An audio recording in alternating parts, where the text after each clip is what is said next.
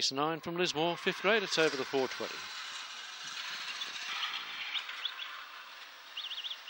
My name's Ellie. Blackwood Burst begun well in that one on the track. Avondale Astro, but it's chopped straight out early, and getting the lead was Mad Tranquil Sasha. Goes the lead around the outside quickly. Avondale Astro up in that pack too with Blackwood Burst and Tranquil Sasha as Brian and I slipped through and went to the lead. A long way back then Token Gun followed further back. My name's Ellie and Madam's Flashes on the turn. They're coming out of the woodwork here. The leader Braylon Ice having a crack on the outside, but didn't get there. Braylon Ice from a wall of dogs, including Firefly Earn, Tranquil Sasha, Madam's Flashes, out wide Avondale Astro. Further back then, My Name's Ellie and Madam's Flashes.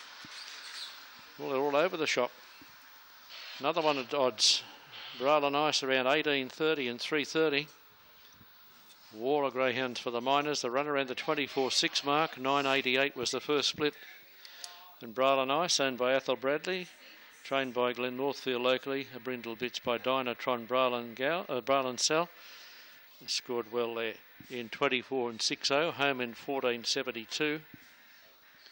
Second goes to number 6, which was Firefly Earn, and third to number 2, Blackwood Burst. 8, 6 and 2. Officially fourth to number 4. And there'll only be very minor margins between those next 4 or 5 greyhounds. 3/4 was the winning margin. 3/4. And it was a nose between second and third. So